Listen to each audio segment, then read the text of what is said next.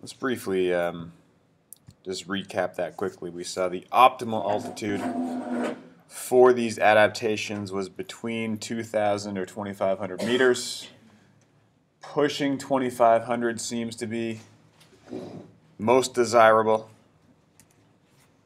even though all of them demonstrated a change in red cell mass. The 2,500 meter group was the one that saw an improvement of VO2 max and performance.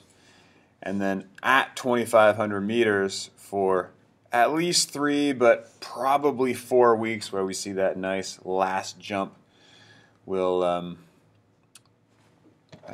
be the time that is sufficient to cause an increase in red cell content. So these are percent changes in red cell volume.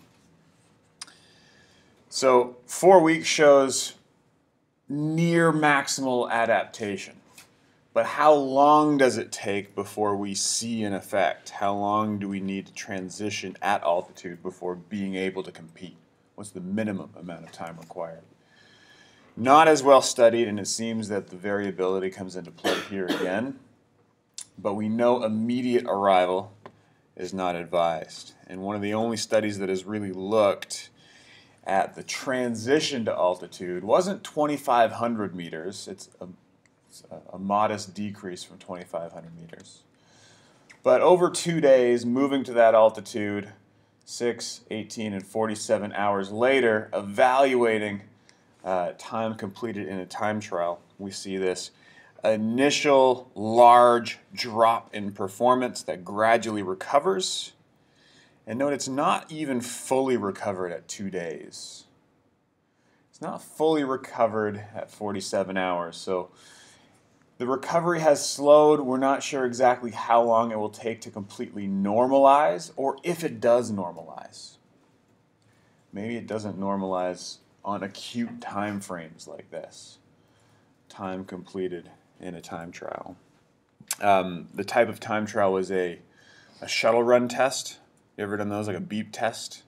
You're on from one end of the gym to the other on each beep, and the beeps get closer and closer together, and the total time or the number of stages you can do indicates your performance.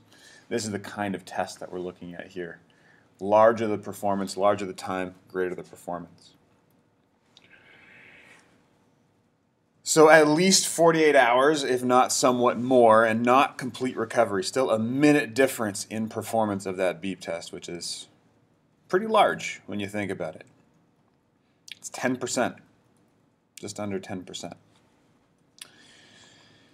If you do adapt, how long can you expect those benefits to hang around? Is there any residual benefit? And maybe persistence isn't the right word. Longevity is not really the right word either, but how long would you expect these benefits to reside or to hold on after exposure and return to sea level? And for this information, we can return to the Levine and Stray-Gunderson study that we looked at, and then Chapman, that was at the start of this section, looking at the different altitudes, also out of the same lab, gives us a sense of at least the 2-week mark.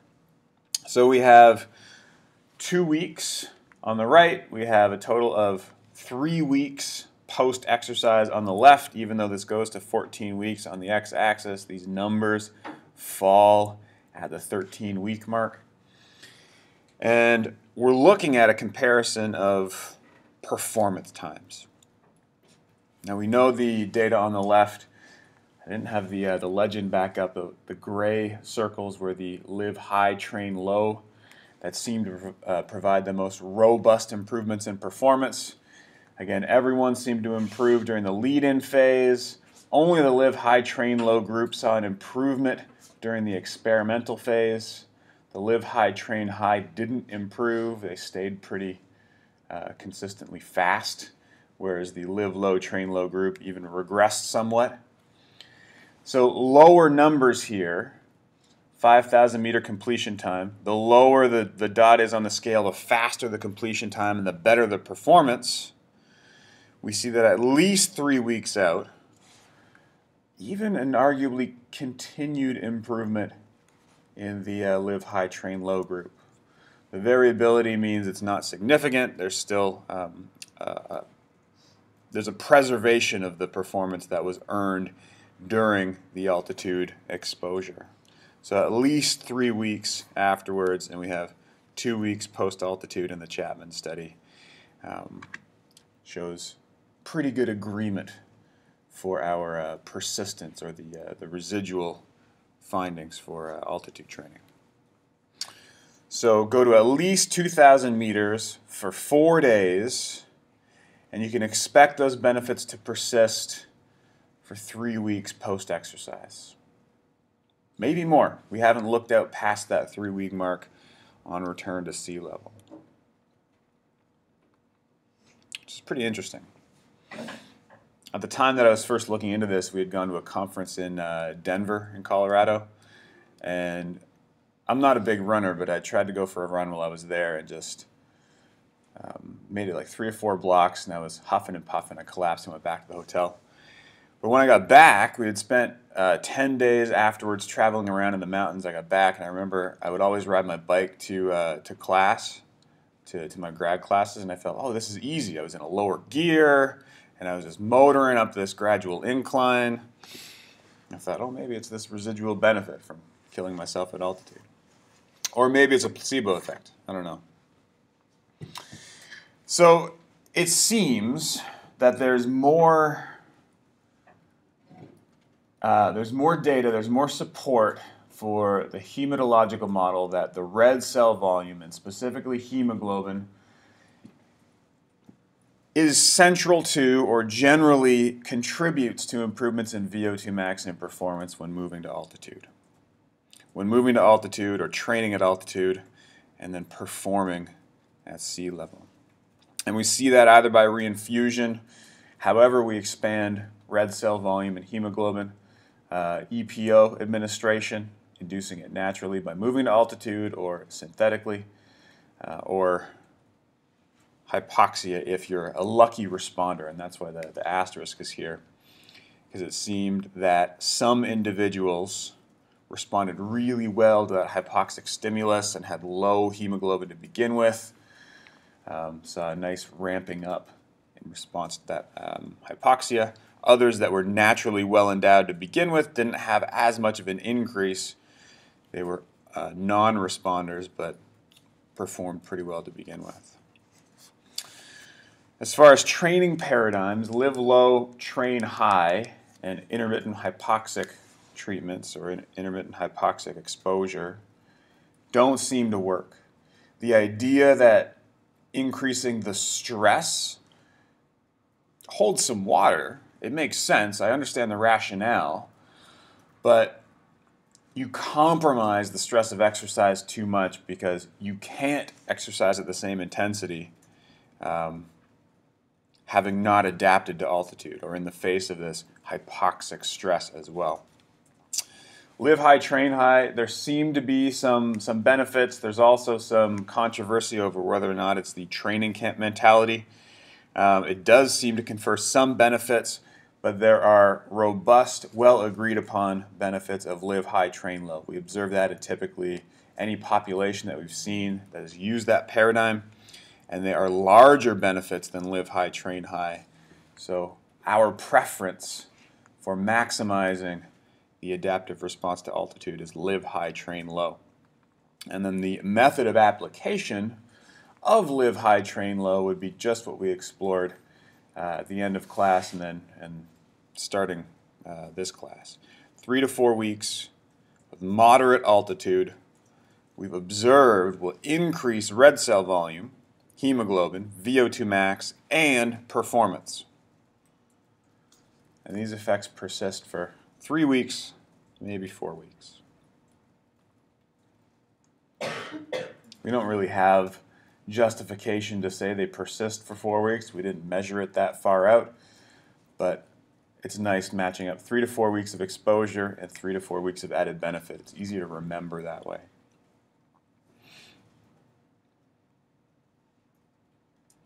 Not a whole lot of information or substantiation of the non-hematological model that improved buffering and improved efficiency. they seem to be cherry-picking data points to help explain some controversial situations on that side of the coin. So any questions about this before we move on and do the complete opposite? Let's do the complete opposite. The complete opposite being if altitude training and moving to altitude was associated with a stress related to low pressure, diving is a stress associated with high pressure, hyperbaria. Higher than normal pressure, which you don't often encounter except in a situation where you move down in altitude or you change your surrounding environment, the medium of the surrounding environment. Here, obviously, water. It's rare to see this situation on a normal day-to-day basis. For us land lovers that live on land, which is the majority of the population, sea level is as low as we can go. That's the lowest altitude that we can that we typically experience and the highest pressure we typically experience.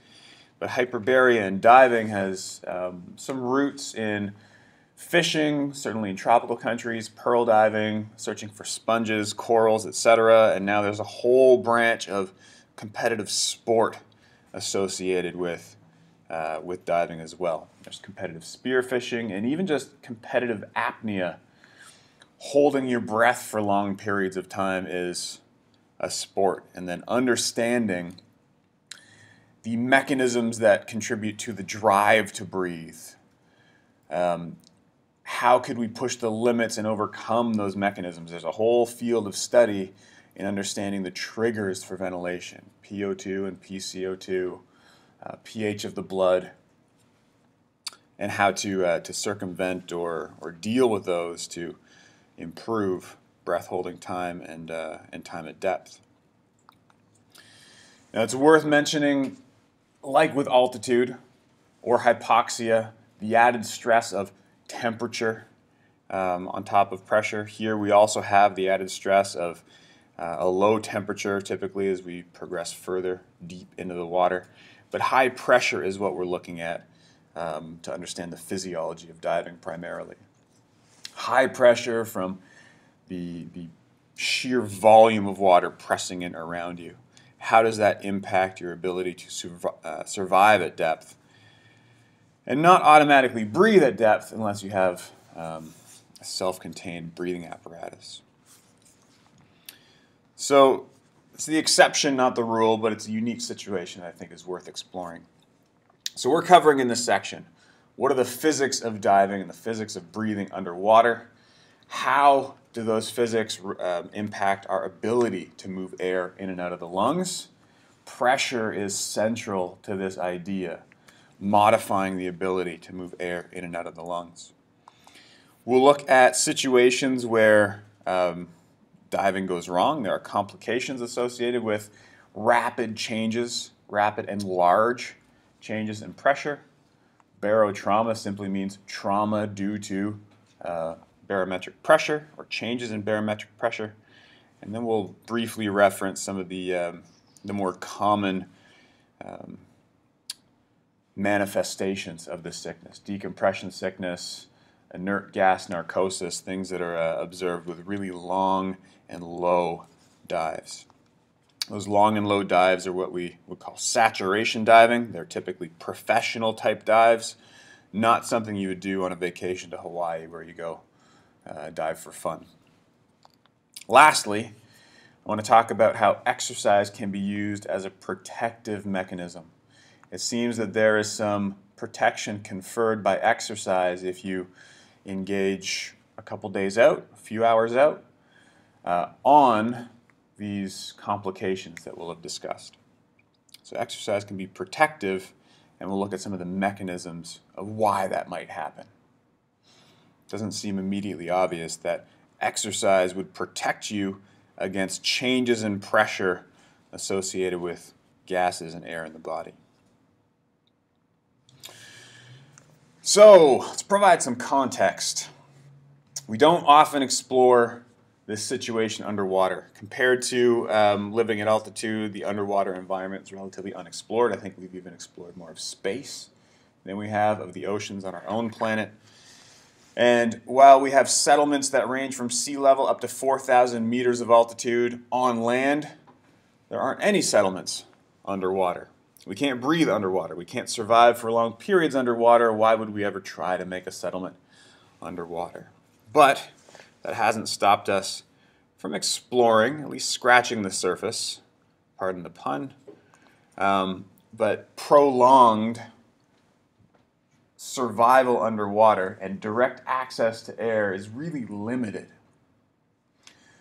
Direct access to air, that is, being able to breathe directly from the environment, is only allowable within about a meter of the surface. Something like shown here in this old-timey Bell capsule is not direct access to the surface. They're transporting barrels of oxygen or air down that fill up this compartment, and then this guy is going out on like an ocean walk, breathing from the compartment. But direct access to air, if he were to breathe directly all the way up to the surface, passively, we can only survive within about a meter of the surface. And I say passively, what I mean by passively is through a snorkel, essentially. Relying on the ventilatory muscles to move air in and out. We only have the ability to do that within a meter of the surface because the pressure, two reasons really. The pressure of water around you will affect your ability to move air in and out. And two, the larger the snorkel, the more distance air has to travel, and at some point, it won't be able to travel into your body. Your lungs can only move air a certain distance. If that distance is larger, is larger than the snorkel, air will come in. If it's smaller than the snorkel, the new fresh air is trapped somewhere in the snorkel and your body can't access it. So no gas exchange can occur. We're effectively increasing what's called dead space. There's already some dead space. The trachea, the bronchi aren't involved in gas exchange, but they're only about 200 to 300 mils. We can move 5 or 6 liters if we need to, so really easy to overcome that physiological dead space. If we add to it with a snorkel, we can only do so up to a point before we're not getting any new fresh air. So modifying the tube in length only serves to increase dead space. In order to move deeper, we can't do it passively. So an old-timey scuba suit with a hose going up to the surface would have an assisted delivery of air. There is fresh air being pumped down, so it's always delivered to the suit, and you're not relying only on the lungs of the individual to move air over that great distance. So to move deeper, we need assisted breathing or assisted delivery of air. And then we have a whole host of other complications. It costs a lot to move underwater. The more equipment you have to support those deep dives, the harder it is to breathe, the harder it is to move around, the greater the cost of moving around is, and so you need to deliver more oxygen, equipment gets bigger, a whole balancing act. So we get around that by either pumping air down or sending compressed air with the individual, sending an air supply with the individual. The ability to successfully extract oxygen from that air supply depends on the surrounding environment. It's radically different than living at sea level. And we'll ignore the fact that when you're underwater, you're swimming and not walking. When you're underwater, you might not be able to see too well. There are hazards underwater. It's turbulent. You're always trying to fight staying at depth versus rising to the surface. All of those things we're not really going to acknowledge. But what we're focusing on specifically is the pressure difference. As soon as you go underwater, the pressure of the surrounding medium is noticeable. It's larger. And it's analogous to the pressure we explored when we moved to altitude. The column of that medium pressing down against your head. As you move to altitude, the column's smaller, pressure's lower. Here, we have a much larger column, but not only of air, of water, which is a lot more dense than air. Hence, gravity exerts more force on it than air, and pressure is larger than air. Let's explore how different it is. A normal situation is shown here. Pressure at sea level, 760 millimeters of mercury, or we're going to define that as 1 atmospheric equivalent, 1 atmosphere. 760 millimeters of mercury is 1 atmosphere. This changes if you move to altitude. It will go down. You'll be at a fraction of a normal atmosphere. And conversely, it'll change if you go below sea level. You'll be at multiple atmospheres. Let's say you ascended to 4,000 meters, which is the highest known settlement on Earth, with people living there full time. Pressure at that settlement, atmospheric pressure, is about 460 millimeters of mercury. 300 millimeters of mercury less than at sea level. And so we can use this to figure out a rate of change. As you ascend, pressure drops by a fraction of a millimeter of mercury per meter. It's imperceptible on the short term. As you're climbing a hill, it's imperceptible. If you go out to the racetrack and you climb, is it Browns Mountain? No, Beaver Mountain. You're not going to notice a change in pressure even though you're ascending 200 meters. 0.07 millimeters of mercury per meter ascended. Compare that to diving underwater. Descend an arbitrary 10 meters and pressure doubles. So from 760 millimeters of mercury to 1,520 millimeters of mercury, or 2 atmospheres. Therefore, every 10 meters we add, every meter we add 76 millimeters of mercury of pressure. This is 100 times, no, 1,000 times, 1,000-fold different being underwater and adding pressure when you descend versus being above land and ascending to altitude. Many-fold different. So the pressure due to water ramps up much more quickly and the magnitude is a lot greater. That change in pressure is what causes complications. Now, what are those complications? General rule of thumb, while we're on this slide, every 10 meters, pressure doubles. So every 10 meters, that's not true. Every 10 meters, you add 1 atmosphere. In this situation, we're going from 0 to 10 meters below surface, so it doubles. But if you go to 20 meters below surface, you add another atmosphere. 30 meters, you add a 3rd atmosphere. And we'll see that laid out on a schematic coming up, but I just wanted to present that to you here. Also consider, if you're breathing from an air supply that you carry with you, the air that you're breathing is at surrounding pressure. It's at the pressure of the surrounding environment. You're not taking a bubble of sea level air down with you. It's not at a lower pressure.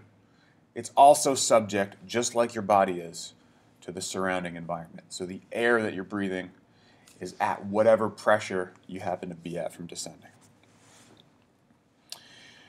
That pressure of descent causes problems physically in the body, especially if that descent occurs quickly or that change in pressure occurs quickly. And it's not in the fluid-filled compartments of the body. We generally think of these as uncompressible. They are compressible. Fluid can expand and contract somewhat, but very little. The fluid compartments are generally unaffected by pressure changes. It's the open compartments, the air-filled compartments, that are subject to large changes in pressure. Things like the lungs, which are pretty important for survival, especially at depth or anywhere. The gastrointestinal tract has a lot of air in it. Bone contains a lot of air in open spaces. Sinuses, inner ear, these spaces are not fluid-filled, they are air-filled, and those spaces can be compressed, can expand and contract with changes in pressure. Importantly, there are finite limits in which they can expand and contract, especially the sinuses that are limited by bone, the lungs that are limited by the thoracic cage. There are limits to the expansion and contraction of these air-filled spaces.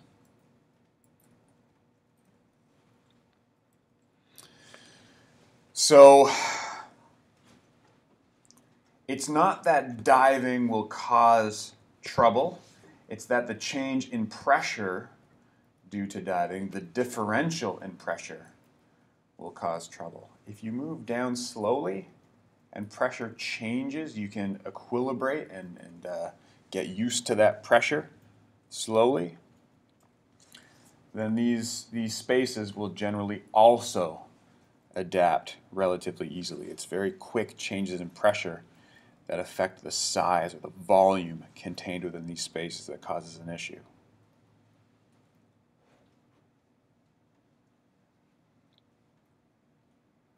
What we're describing is equilibration. We want the spaces, the pressure in the spaces, to equilibrate with the pressure around us. So let's observe a stepwise schematic of how pressure changes with depth. And this is the same idea that we just acknowledged. With every 10 meters of descent, you add 1 atmosphere. And what that phenomenon is an example of is Boyle's law, which says in a closed system, if we keep temperature constant, volume will change in an inverse manner to pressure. So higher pressure will compress a volume. And we observe that readily with air. We have 1 volume of air that stays fixed. At sea level, we can breathe in 6 liters into our lung maximally. That volume is at 1 atmospheric pressure, and that volume, if it remains unchanged and temperature stays constant, if we go down to 10 meters, its volume is cut in half. If we go down to 20 meters, its volume is cut in a third. That volume is inversely proportional to the amount of pressure placed upon it. It's the same amount of air, it just occupies a smaller space. The same amount of air just occupies a smaller space. What was 6 liters at sea level becomes 1.5 liters at 4 atmospheres, 3 meters below the surface. And you can visualize this phenomenon really nicely by looking at a change in pressure, here identified by a change in the weight compressing a gas. We have some pressure at sea level, it's small, but as we descend 10 meters, we're now at 2 atmospheres, the pressure on that gas has compressed it. It's cut it in half. Notice there's the same number of air molecules, right? It's the same stuff. The space that contains it has simply contracted. The pressure has forced it into a smaller space. It's not less air, it's just a smaller volume.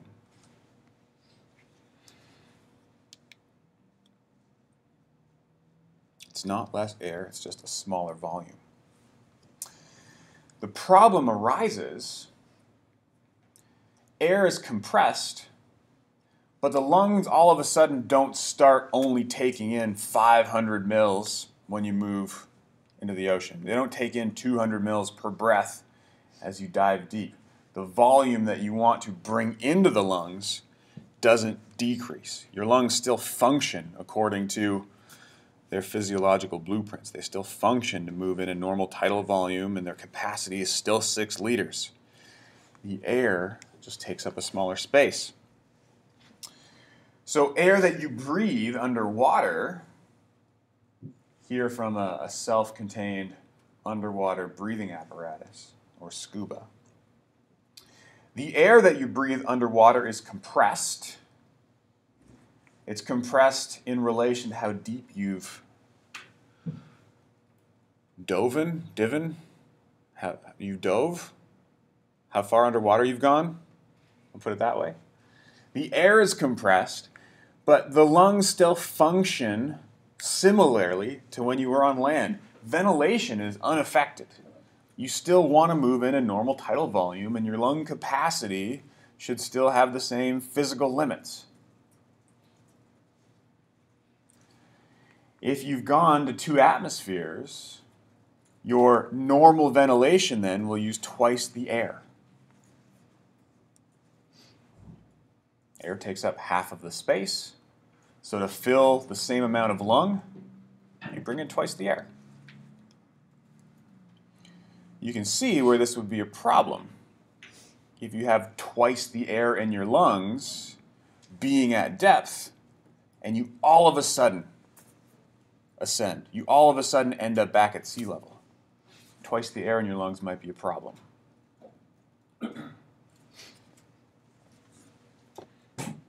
Is that concept clear?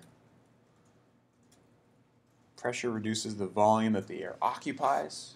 The lungs still move the same amount of air. That air, or that volume, simply contains more air than it normally would.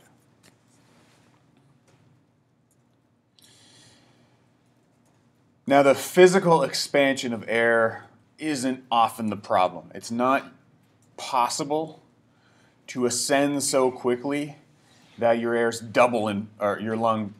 double inflate. You will take breaths as you ascend. You will expel a larger volume of air at a deeper depth, and then take in a smaller volume of air as you ascend, and then by breathing in and out as you ascend, your lungs will equilibrate. Where the pressure difference really causes issues is in the bubbling out of individual gases from fluid, from tissues in the body. The volume of air will expand, but it's not like your chest will inflate like a balloon as you ascend. The problem is in the dissolved gases in the fluids of the body. And the dissolved gases adhere to Henry's law. Henry's and Boyle's law often go hand in hand. Boyle simply says pressure and volume are inversely related. Henry's law says that the amount of an individual gas that will dissolve is based on the pressure. If there's more of a push to push oxygen into blood, to push carbon dioxide into blood, if there's more push, then more of that gas will dissolve. I think that makes sense. At a given pressure, the amount of gas dissolved in a fluid is proportional to that pressure.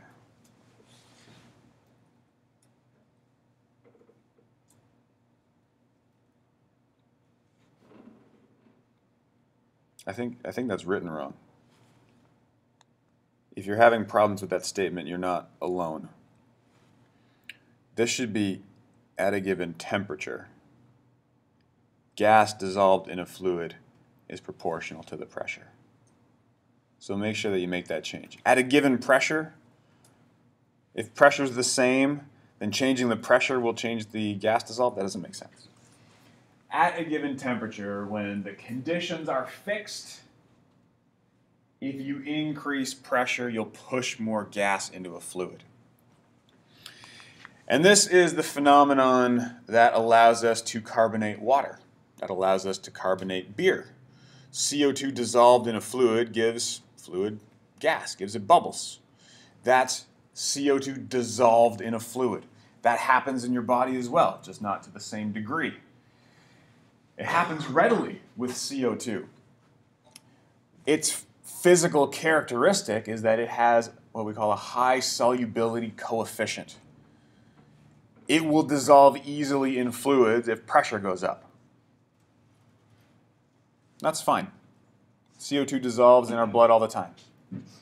And it comes out of our blood all the time. We have no problem with that. Oxygen, on the other hand, has a really low solubility. No matter how hard we try, we can't dissolve oxygen in appreciable amounts into the blood. That's why we need hemoglobin. It doesn't just dissolve in plasma. Even when diving at really high pressures, oxygen won't go in. It resists it. So the gas has a physical characteristic that we can't modify that will respond to changes in pressure. CO2 and O2 do what they're supposed to do. They don't really change. They don't cause us problems. What causes us problems is nitrogen. Nitrogen, unfortunately, has a medium solubility coefficient, which means normally it doesn't want to dissolve in fluid. But if you push it, you can make it dissolve in fluid.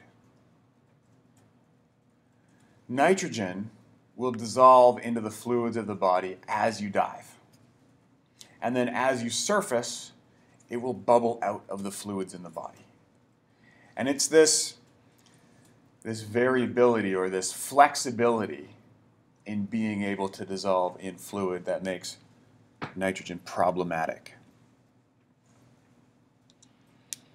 Also consider 80% of the air we breathe right now is nitrogen. For us, we never really think about it. It's inert. It goes in and it comes out. It doesn't do anything in the body. It goes in and it comes out. As you move into the water, it goes in and it comes out, but it goes further in the deeper you dive. It's this movement of nitrogen into fluid that is fundamental to decompression sickness. The bends, decompression sickness is due to nitrogen bubbling out of the fluids in the body. If you dive deep enough, if you dive long enough, you saturate the fluids in the body with dissolved nitrogen. That in and of itself isn't a problem, but it's the tendency for nitrogen to come out of those fluids as you move back to the surface that causes a problem. This is only due to the fact that pressure goes up. And you can see it similarly illustrated on this slide, just like before, where pressure goes up and the volume is compressed. What we're adding to this example is fluid. It's not simply a volume of air that's compressed, but we're looking at how those individual molecules of a gas will naturally fit into this fluid. As that volume compresses, same number of molecules, more of them are in the fluid at this point. If this were oxygen, this would actually resist taking on oxygen molecules. They would sit mostly in this space up here. If it's CO2, they'll move in really easily. We can push nitrogen in if we need to. So as pressure goes up, volume is compressed, and the number of gas molecules that fit into this fluid are increased. That's what causes problems when we move back to the surface after a long dive.